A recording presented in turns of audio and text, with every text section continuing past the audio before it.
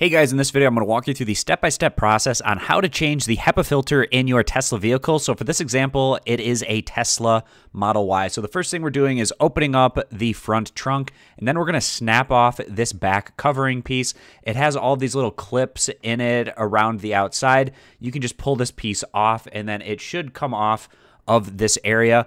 And then we have this right here.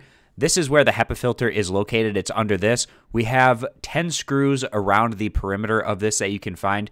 You pull back this tab here and you'll see screws on the other side of that. And then also you can pull back. This frunk area is pretty flexible to get to these screws that are under that lip. And I took a picture here of the drill bit needed to take out these 10 screws. It's a T15. It's got kind of that star shape to the end of it. This is what we're going to use to get those 10 screws out.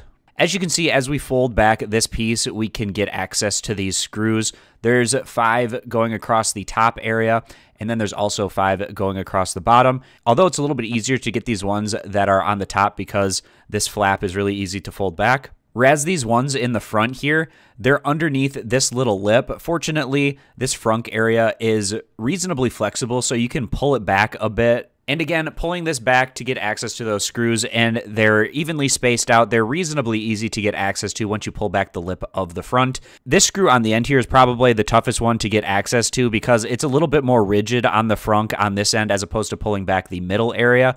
But you should be able to slide your drill around there to get access to that one as well. And now with those 10 screws out of there, we can pop this piece right out.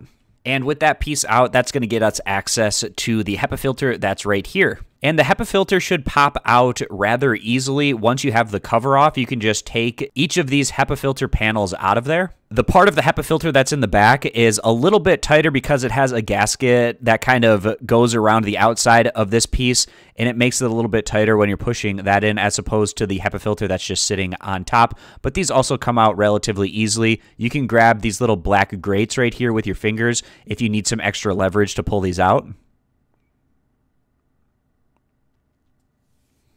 And I did a little Google search how often you should replace the HEPA filters in your Tesla Model Y, and it recommends doing this once maybe about every 3 years or so, but it's going to depend on your climate, how often you drive, things such as that. So once we have those out, we can now put the new HEPA filters back in. Make sure you're putting them in the correct direction. So you can kind of just drop them into place, and then these gaskets that go around the outside, they'll push against the side walls of this plastic piece in here, but just push down on them to make sure you get a nice tight seal. And these rubber seals around the edge here are going to give it a nice seal around there as we push it into place. And make sure each of the corners are going down and pushing those into place, and then kind of work your way around the perimeter to make sure that it's secured all the way down. And then the top part of the HEPA filter here can just slide right into place on top of the other part that we had already slid in.